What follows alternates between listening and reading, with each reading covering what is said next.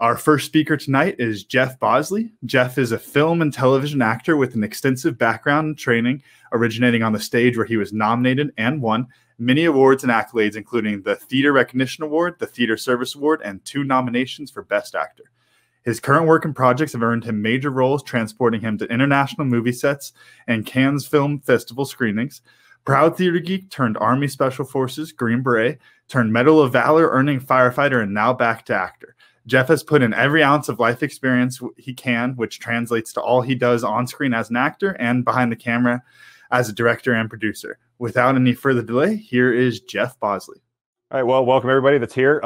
Like Camden said, thank you for coming to this. It is the Define and Achieve Success, and I'm kicking it off with my talk on my definition of success and pretty much what I call how burning boats can burn bridges.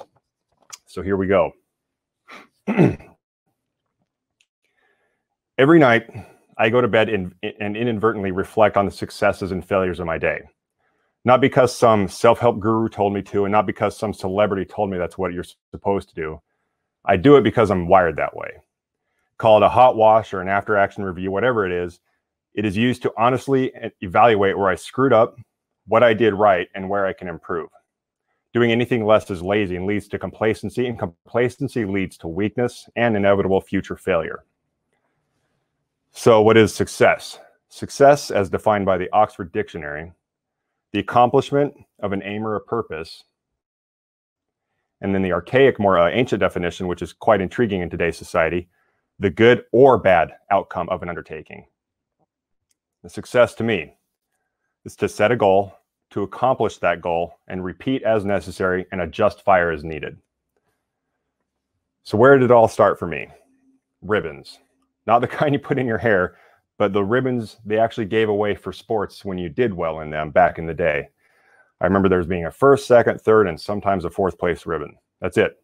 Nothing else. Nothing from 5th to 10th place. There are only those 4 ribbons. And without sounding possibly too arrogant, I don't remember any other ribbons than blue. But right or wrong, this was success to me. Winning was the definition of success early on. Now, like I said, this is pre-social media. Influence and inspiration was just limited to film, TV, and sports. However, for me, my need to win and succeed ironically came from peer pressure and a passive, this is what success looks like in environment from the black and white winning and losing that sports gave me. Now, I won't lie, I'm sort of ashamed for how much power and influence I allowed others to inflict on me. By no means was I bullied, but I'll be damned if I wasn't susceptible for falling for what others deemed as successful. Now, unfortunately, that need to fit in or whatever it was, it drove me to search out approval through success and through goal setting. Seeing value in those who made the basketball team or who were first string on the football team led me to associate such acts as being successful. So those things became goals that I would later use to define what was and was not successful. If I didn't make the basketball team, I failed. If I wasn't a starter in football or soccer, I failed. And those were my bars to live up to. Those were my goals to achieve. Those were everything I'd set out to do. If I didn't make it, i.e. succeed, it was chalked up to failure, and I'd try again after training and working to be better than the other guy. This is a little old, but how's the joke go? 2 guys spook a bear, and it starts chasing them. They run. One guy stops and switches to running shoes rather than keeping his hiking boots on. The other guy says, "What are you doing? Those aren't going to help you outrun a bear." Running shoe guy replies with, "I don't have to outrun a bear. I just have to outrun you." So that's not to say success has to be some malicious or backstabbing event, but I firmly believe that tough decisions must be made. Look at the successful climbers of Everest. If someone in their party dies, the survivors must keep going, period. Success is hard, losses will happen. You must be willing to step over the dead. You didn't cause their death. Now, does it have to be this extreme? God, no. Trust me. Do you have to have some giant goals or things that you have to accomplish? Hell no. Your goals are yours. They don't have to be a value system. A child's success at getting a gold star is as important to another person's dream of becoming a Green Beret or even hopefully some successful actor. You own your success. Now, the catch, however, is how you handle it. Admittedly, I've spent most of my life putting goals and successes on some life-altering podiums that must be accomplished, or I consider myself a failure. It's the burn your boat story.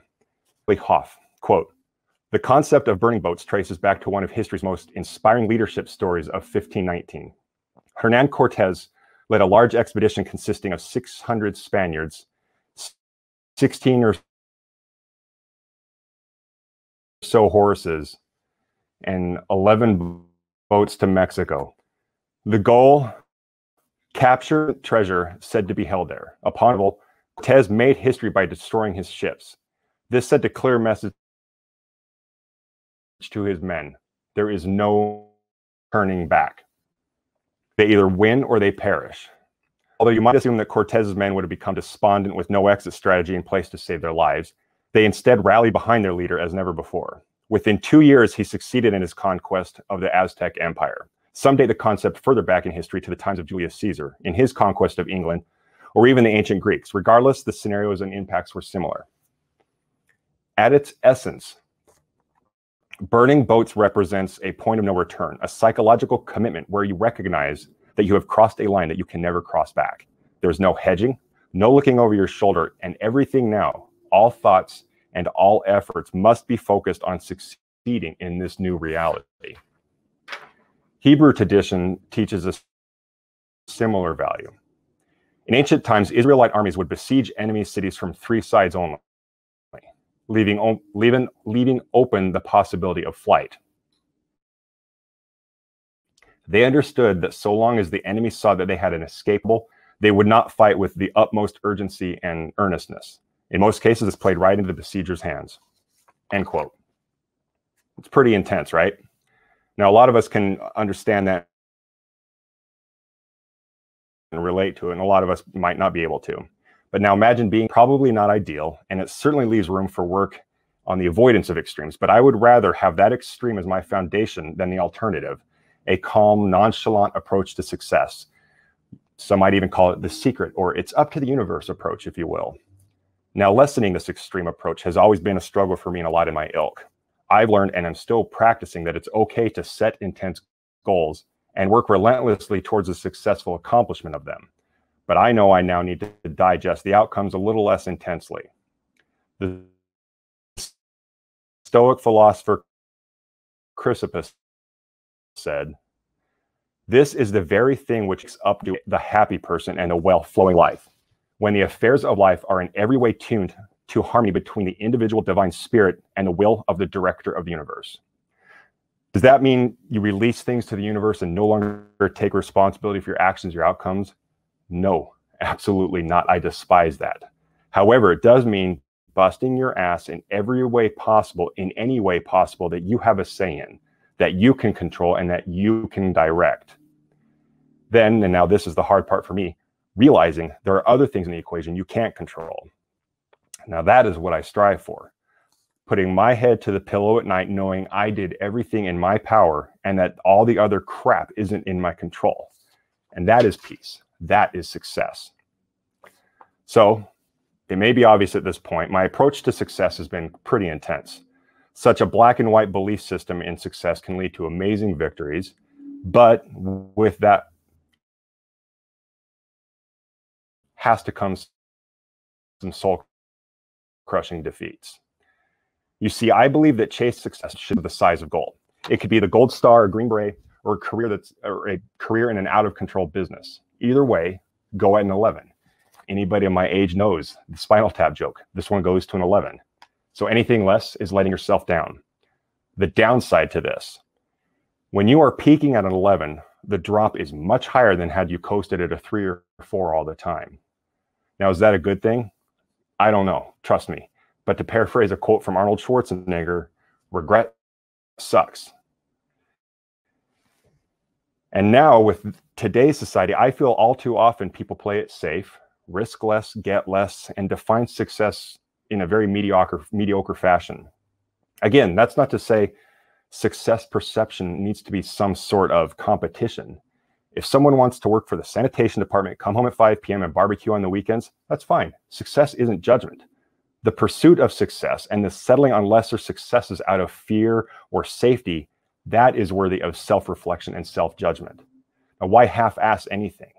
Ron Swanson, Parks and Rec. Why half-ass it? Full-ass it. Life doesn't have to be some Rocky-style training montage of awesomeness. But each person's success on the other side of the equal sign sure as hell better be rewarding and satisfying. The casual pursuit of comfort-induced goals only leads to mediocrity and 10th place ribbons. Now, that certainly comes across like everyone must set a goal and accomplishment and be considered a success in my eyes. That's not the case. Absolutely not. Success to me is the whole package. The setting of a goal, the pursuit of it, and ideally the achieving of it. Now, if not, regrouping, trying again, that's also a success. Sometimes even just that come to Jesus talk that make one think to themselves, all right, I tried my absolute hardest. I'm going to call it and move on to another goal. All of that is success in spite of the outcome. That process is the missing intensity in modern society's inertia, in my opinion. So two amazing men in their own right, summarize it best. Only those who dare fail greatly can ever achieve greatly. Robert F. Kennedy. And success is not final. Failure is not fatal. It is the courage to continue that counts. Winston Churchill. Now, it has taken me well into my adult life to see that the accomplishment of the goal is not the definition of success. It's a hard way to live. It's exhausting, but it has become very wired in my brain. In fact, I remember when I donned my green beret, I was talking with a small group of people how happy I was to never have recycled selection. And for those of you who don't know, selection is basically the tryouts we go through, which is extremely miserable. And then those allow us to continue the training to hopefully then become a green beret. So it occurred to me that yes, I was successful in trying out and then earning my green beret. But I had to sincerely hand it to the people who had tried out, didn't make it, and then were offered a chance to try again. They were called recycles. The fortitude to go through that hell again, knowing what's in store, that is absolutely a success. To go through that pain all over again and then earn the green beret. Now, on the flip side, when I was in the firefighter academy, I was back in familiar territory with obstacles and tests and phases and so on. It was here I could look at the experience as an outsider for the first time because of my age and my experience. I had been through before, albeit much younger and much less physically damaged. But this time I could see the trials for what they were. Inherently, yes, success for me was to finish and become a firefighter. That burn the boats mentality isn't ever going to go away. But this was the first time I could see someone quit through an older set of eyes. A set of eyes that has been exposed to a world of successes and failures and everything in between. Specifically, an individual approached me offline. And what I mean by that is I was in charge of something. The oldest person had come to me in the academy, and the cadre had put me in charge quite often. Sometimes I think it was as a joke, seeing as the training captain, he was also a former Green Beret, as a matter of fact. But I took it seriously nonetheless. This individual asked me for counsel regarding continuing or quitting. Sorry, I think everybody can still hear me. I'll keep going. I haven't heard anything that says stop. So this person was a little older too, and by that, I mean not a fresh-faced 20-year-old. This person had led some life and had enough experience to know that come to Jesus moment was in her life at this time. After talking with this person, they eventually did tap out and quit. Now, the young Jeff would have called this a failure. Yes, the goal of this person to become a firefighter did not happen. However, with my more, dare I say, mature approach to success and regret, I can safely say this person went to bed at night with a clear conscience that they did the right thing, a success in its own right. Failure isn't fatal, but failure to change might be. John Wooden. So this person changed and course corrected is all. No harm in that. I didn't have to step over this person's dead corpse on the way to Everest. I continued on at my goal. They went on to redefine their goal and succeed in its outcome. You see, I truly believe that some people spend so much time obsessing over a goal that they should no longer pursue that it becomes so severely depressing when they don't actualize the accomplishment and success they sought. I'm guilty of it too. I can smell my own kind. Trust me. I'm wired to consider this approach as giving up. But therein lies my respect for this firefighter candidate. The redefining of success led to success and likely more happiness as a result. Success is trying. Success is doing. And I know this becomes a little Tony Robbins TED talky, but I would rather, like I said, put my head to the pillow at night knowing I tried my damnedest and my hardest. But it's the paralytic fear that prevents an individual from trying at all is what appalls me. Now, I've been crucified for a line I said in a speech another time where I had said, the goal is to compete, to succeed, and to win. Now, it's from a talk I'd done in the past, and I still believe it. But I know some people are raised or wired to life as a competition. During a conversation where Billy Crystal's character says, it isn't a competition. The other character basically says, yes, it is. Life is a competition. This spoke to me so perfectly, and I was only 13 years old at the time, and I've been that way before and ever since.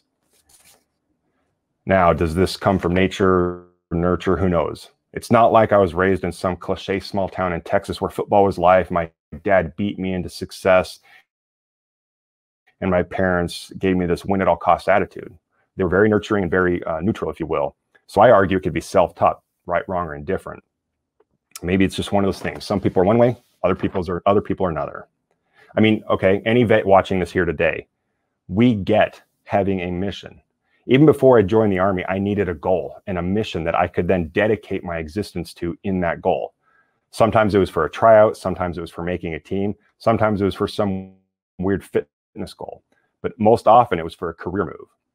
Whatever it was, it translated in my mind as competing said task would lead to success, and anything less is failure. And again, that all-in-one belief system leads to some amazingly great wins and some amazingly painful losses. I do argue, however, that sometimes that attitude is needed. Look at brain surgeons. Would you rather have the one that pursues perfection at all costs, that probably has a failed marriage and has a lot of social anxiety issues because they are so obsessed with perfection when it comes to brain surgeon? Or do you want that brain surgeon that is a very nonchalant brain surgeon that's just kind of whimsical and hopes the universe guides them in their surgery on the brain? I want the guy that has a failed relationship and a messed up marriage because he's so obsessed with success on brain surgery. Now, this brings me to a word that makes me cringe, even though I know it should be my new goal, my next success, dare I say, balance. I hate that word. I used to say that if perfection can be perceived, it can be achieved. That's a pretty hard way to live. Zero balance to be had there at all. So my boat burning wiring has always worked for me in the careers I've chosen, where there was loosely a 1-to-1 ratio of work with equal to what results would come out of that work. I worked my ass off. I became a Green Beret. I did the same, became a firefighter. Burning my boats worked and worked well. Then I had to throw a wrench into it and chase some goofy childhood dream in Hollywood to act. Now, this is a business and a world and a city that does not initially care about work ethic, skill, or relentless pursuit of success. This city and industry painfully forced me to learn and find that proverbial balance, that redefinition of success in a way that keeps me from living day in and day out in this failure mentality. Now, admittedly, it has forced me to truthfully evaluate what I said earlier. Did I do everything in my to be best and do my best?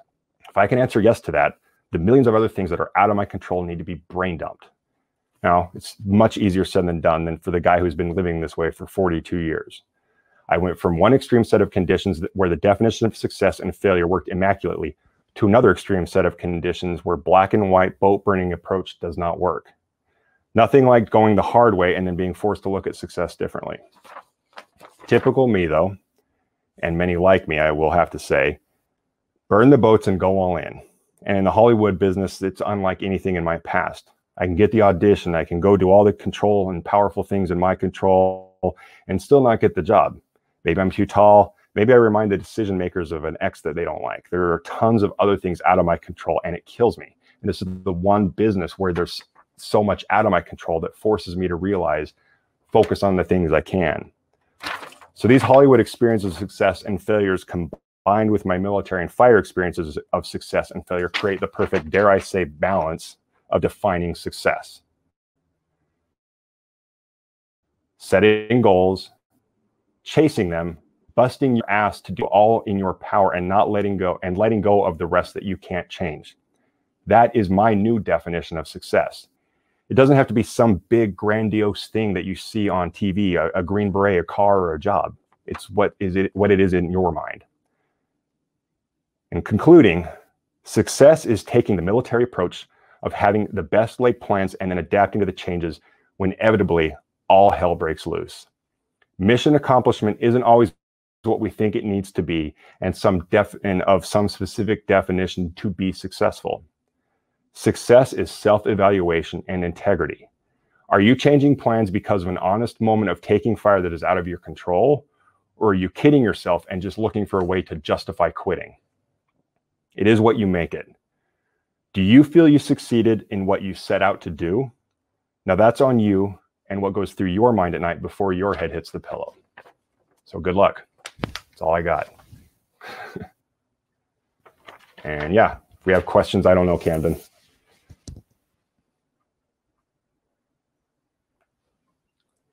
All right, yeah, for those that are watching, there's a bunch of 60-minute coaching sessions, 30-minute coaching sessions for silent auctions there. What's up, Camden? Hey, Jeff, thank you very much. Great job on that. And we do have a couple quick questions before we move on. So first, so really a two-parter here. What is your greatest or favorite success story in your life? Honestly, and especially on today's event and today's topic, I would say this regardless of what the event is. It wasn't getting my Green Beret. That's almost too easy. But I remember during SEER training, for those who don't know, it's basically training where we learn to go be prisoners of war, live off the land, and just it's the most humbling and painful experience of my life that truly lets you know what mental and physical and spiritual metaphorical torture you can sustain. And it does such a good job in it where you truly question yourself, where you really wonder if I can do this. And there was a moment at the end of it, I can't give away too much, but you never knew when it was over. It's not like, oh, I can't wait for Friday to be done. And we're out of here. We can go put on clothes and quit being beaten and actually have real food. You just were like, I don't know how long I'm here. I don't know how long it's been. And we went into do our thing one day, and we thought it was just going to be the same day where I was probably going to get one of the things they smacked me around for being too tall. And so I was the tallest guy. So I was smacked around a lot. And I thought it was just going to be another one of those days. And they had us basically stand in a formation in about face. And we all just cringed and flinched and knew something was coming. And then they they raised the American flag, and that symbolized we had finished it.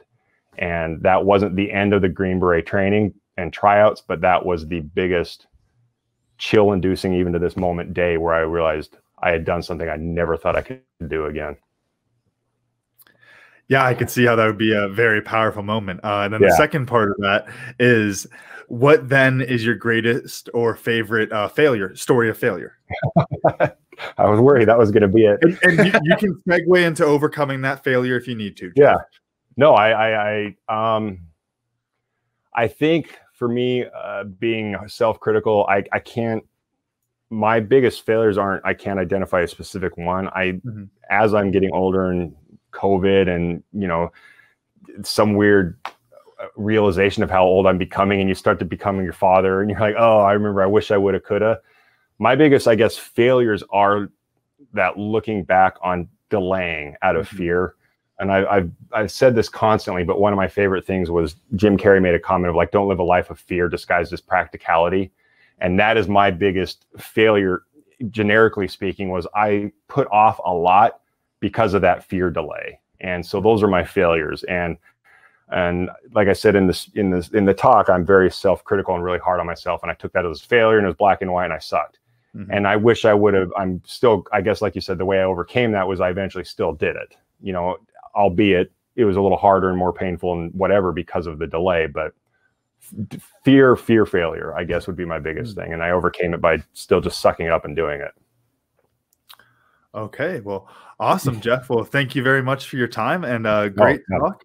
And thank you for helping us to support the Green Beret Foundation tonight. Oh, honor to be here, everyone. Keep it up.